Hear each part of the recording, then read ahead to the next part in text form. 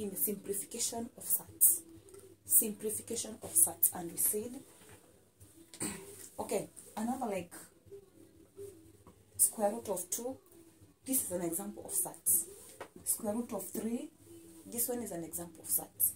Square root of 10, it is a square root, it is an example of Surds. So now how do we simplify the Surds? Now we are in the simplification of Surds. Root 2, it is already a simplified. Root 3, it is already simplified, but root 10, it is not yet simplified.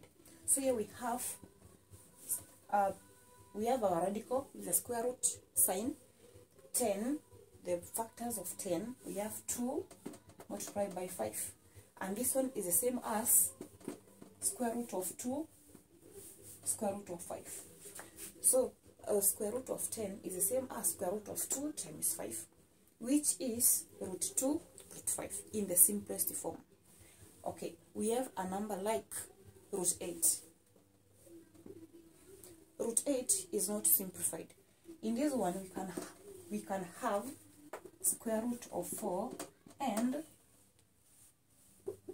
that is 4 times 2, we get 8. So this one is same as square root of 4 times square root of 2.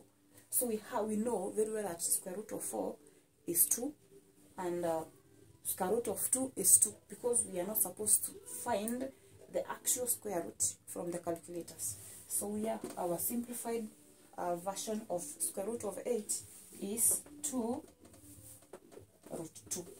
That is the final way of writing root 8. So in simple, whenever you are told to simplify Surds, you make sure that the number and the radical, the number under any, this one is what we call radical.